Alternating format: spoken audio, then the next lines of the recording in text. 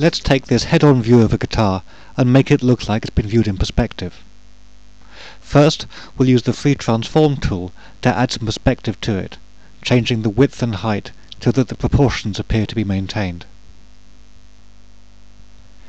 Here's a selection I drew earlier for the side of the guitar.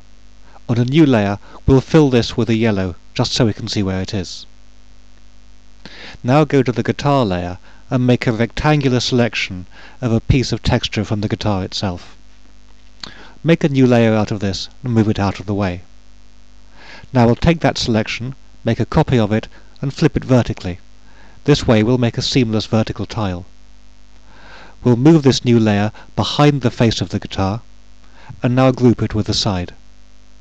Now we can stretch it vertically, so that it fills the whole of the side of the guitar, and then take a copy of this, and move it so that it fills the neck, and the inset on the right. Now for the shading. Use the Burn tool and set it to mid-tones.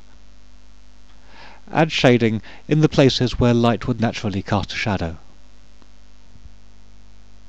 You'll need extra shading up the neck of the guitar to make this area darker than the rest. Now switch to the Dodge tool and add a few highlights. And there's the guitar finished.